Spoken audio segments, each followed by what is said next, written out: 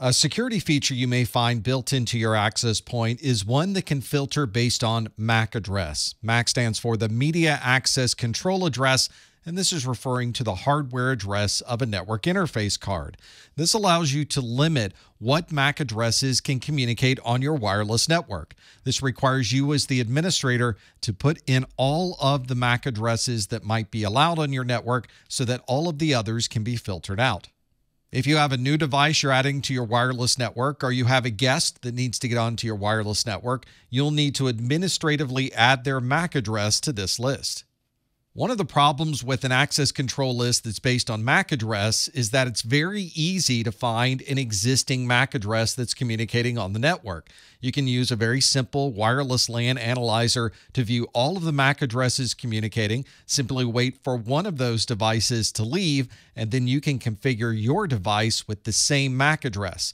This allows you to circumvent these MAC address filters because you're now using a trusted MAC address on your device.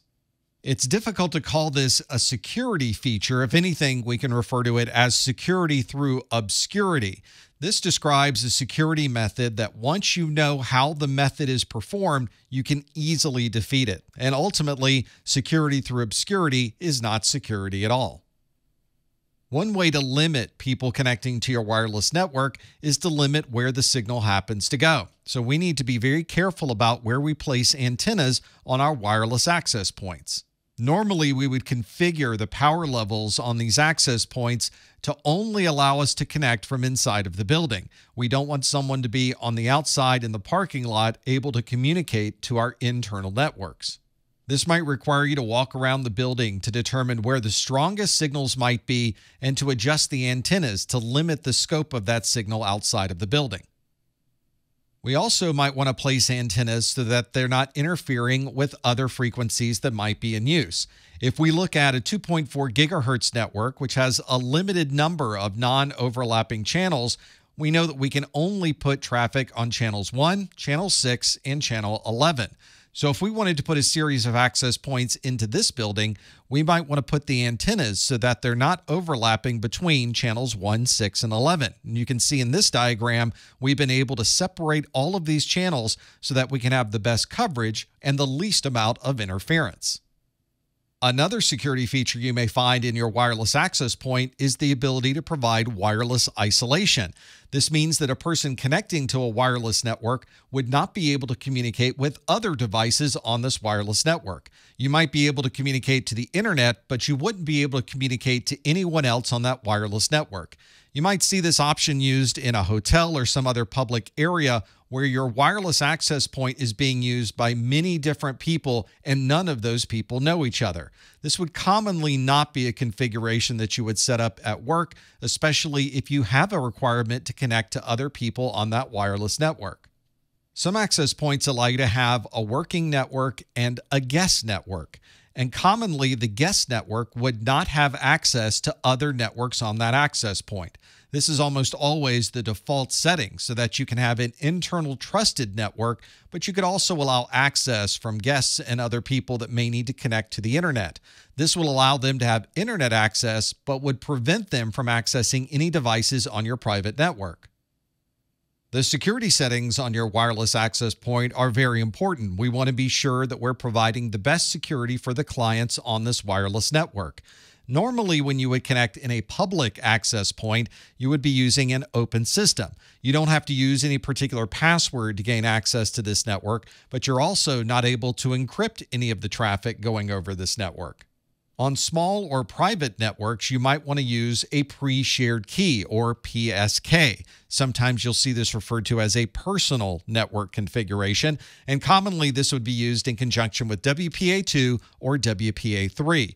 You would hand out this pre-shared key to everyone who needs access to the network, and this would also allow them to communicate over an encrypted channel. In an enterprise or office environment, you don't want to share the same passphrase with everyone. In that case, you would probably use 802.1x. You may see this also referred to as an enterprise configuration for WPA2 or WPA3. This requires users to authenticate with a username and password that's unique to them, and it's usually checked against a central database such as a Radius database or an Active Directory database. The authentication used to gain access to a wireless network commonly uses EAP, or the Extensible Authentication Protocol. This is a framework for authentication that's used for more than just wireless networks, but it's one that's very common to find on WPA2 or WPA3 networks. It's an RFC standard, and you'll find there are about 5 different EAP types used between WPA2 and WPA3 to allow people to gain access to a wireless network. If we're on an 802.1x network and we need some type of authentication protocol to be able to access a back-end database of users and passwords, we would need to use some version of EAP. So if you're on your enterprise network or you're using the wireless network in your office, then you're probably authenticating using some type of EAP.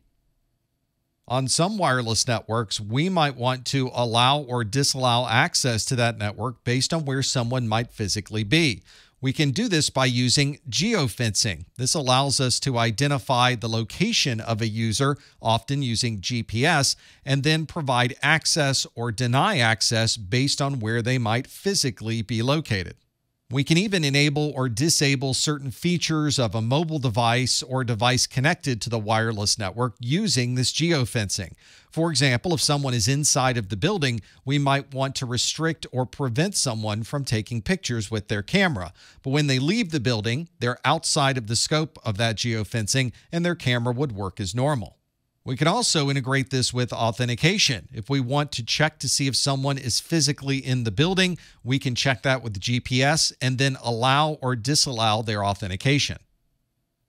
Another security feature you've probably seen on a wireless network is a captive portal. This is a message that appears when you first connect to the network that asks you to authenticate, usually with a username, password, or some other type of authentication factor.